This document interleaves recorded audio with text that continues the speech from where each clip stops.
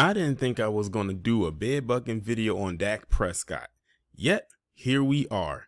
So the reason being is he came out and he gave his take about what happened or what is going on with Jerry Jones. And as we all know, Dak Prescott is an intricate part of the Dallas Cowboys and has been for quite some time.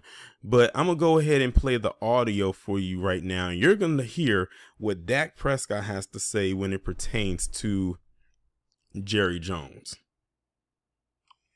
As I said, I'm here for growth and giving grace and trying to make this world a better place. And that's who I am at my core and all I believe in. And yeah, unfortunate things come up from the past pictures, and they show how far we've come. But in the same sense, they're a reminder of how wounds, or just how short of a time that was ago. In the same sense, it wasn't that long ago that we were all sitting on different sides and that we weren't together. But as I said, I wouldn't be here if it was still that way. So I believe in grace and change, and those are questions for Jerry and for y'all, honestly, that I don't have quite the answers for. Okay, so you heard that right there. And what I found to be interesting about this is that Dak Prescott either wasn't prepared to answer this question, or he just said whatever came to his mind at that moment that he felt like would not get him any kind of pushback. It almost seemed like it wasn't a genuine type of response.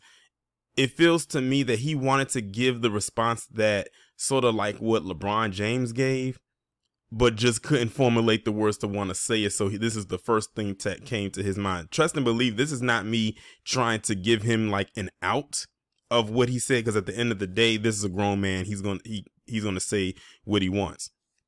And then on top of that, he plays for the same exact team in which the owner has this major controversy around him. Now, as many of you know or may not know, Dak Prescott is biracial. You know, much like Colin Kaepernick, but it's clear to see he doesn't have the Colin Kaepernick type of spirit.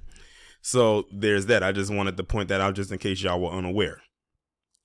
But society will always see him as a nigga. Let's just put it that way, because Dak Prescott could not pass by any measure. Let's just be clear with ourselves here. And I was watching a video Willie D did on this same topic, and he asked a question, or he posed a statement that I thought was very interesting, and I'm going to pose that same question and statement here. Why do they always go to the black athletes when it comes to situations involving this? But then when black athletes give their take on anything involving the black community or how to push the black community forward or anything in the political realm, then that's when they want to pull the Laura Ingraham and tell them to shut up and dribble, or in this case, shut up and pass, or shut up and kick, or shut up and score a touchdown, or whatever euphemism they would want to come up with when it comes to NFL players. Now, something else I also noticed too in this is that when he was talking, if you notice, he gave like kind of an awkward silence, and it's almost like someone who was in the media kind of helped guide him to get the answer or the response that they wanted him to give.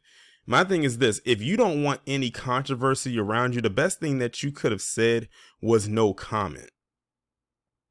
That was the best thing that Dak Prescott could have said. He could have said no comment and move on to the next thing, because they're going to always ask these athletes that question, or when it comes to Jerry Jones, especially if you play for the team, they're going to constantly ask you.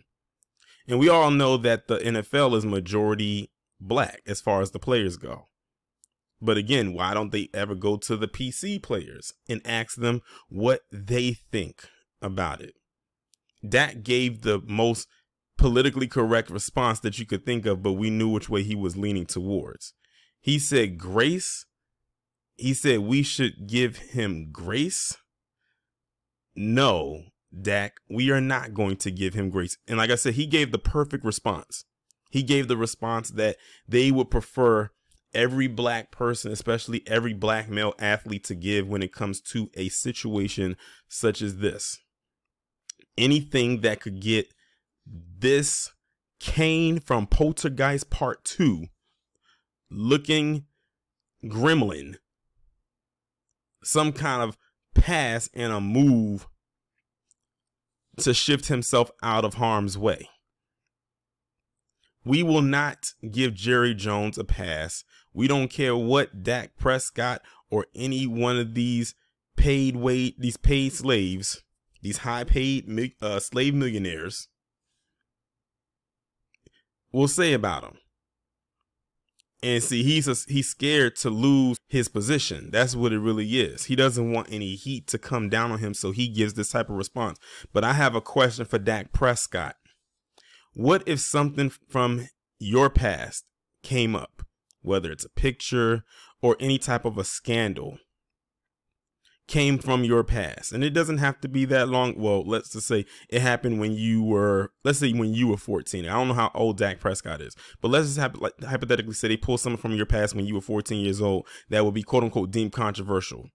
How far out do you think Jerry Jones will extend his neck for you? How far do you think the media will extend grace and mercy to you?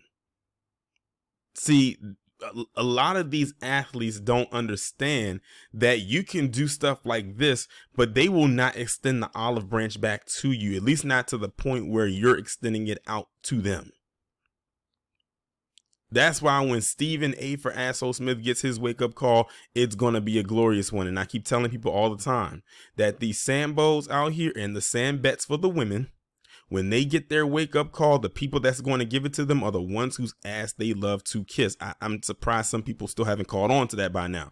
We, as much as we want to administer the wake-up call to them, we are not in a position to do so. That's why they continue to run rampant, which is exactly why a lot of these Sambos and the Sam bets cozy up the way that they do to Massa and Miss Ann. Because they know if we get any type of power, it's a wrap for them. I'm going to tell you this right now. If we as black people as a collective got any type of power, the first thing we getting rid of is them Sambos and them shucking jivers. They got to go. They are going to be the first people that have to get out of here. And we got to identify them fast because they walk amongst us. It's almost like literally like that movie Us that Jordan Peele came out with a couple years ago. They got to go because those are going to be the hardest ones to scope out. A lot of them are going to try to shape up and, you know, get their act together. But by this time, it's already too late. No, we already got our eyes peeled on you.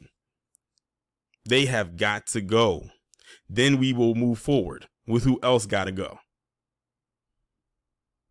But yeah, Dak Prescott, that was a very interesting response, not so surprising response, and it was a shaky one. Like I said, shaky because he wasn't confident in what he said. He should have just said no comment. I would have been fine if he just said no comment. He doesn't want to give a response. He doesn't want to move his position at that point. It's just speculation of whether he feels some type of way about it or if he does.